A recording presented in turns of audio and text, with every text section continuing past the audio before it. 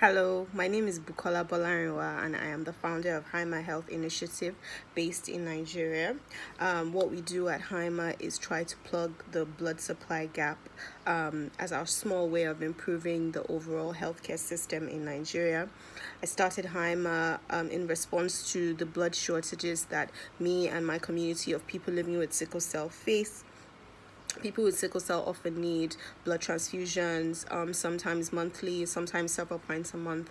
And in Nigeria, this is a really difficult challenge, not only because blood is extremely expensive, but it's also generally not available. And this causes needless trauma to people. The other community of patients that need blood include accidents and emergency victims, as well as people in emergencies and neonatal cases.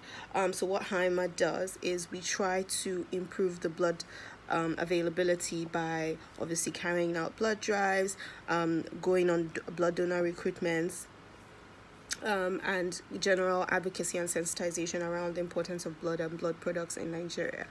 But recently, what we've also realized is that apart from the availability issue, there's also a supply chain issue across getting blood to where it needs to be. And so recently we launched our Haima Mobile project, which is helping to move blood from blood banks across Lagos State at the moment to all the hospitals that currently need it. Our goal at Haima is really simple: to make sure that no patient ever has to lose their life because blood or blood products are not available.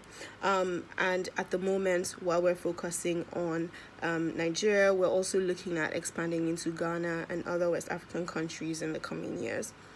What we really hope to do at Haima is play a very small role in improving the overall healthcare system and build trust again within the healthcare system in Nigeria.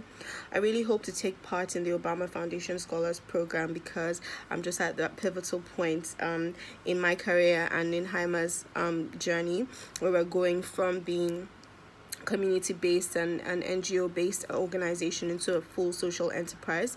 And what we're trying to do is look at the problem of blood supply and the overall healthcare system, not just as sort of a charitable challenge, but looking at it as a structural challenge and trying to take the learnings that I'm going to get from this program into solving this very small part of the healthcare system. And I really hope my application will be considered. Thank you.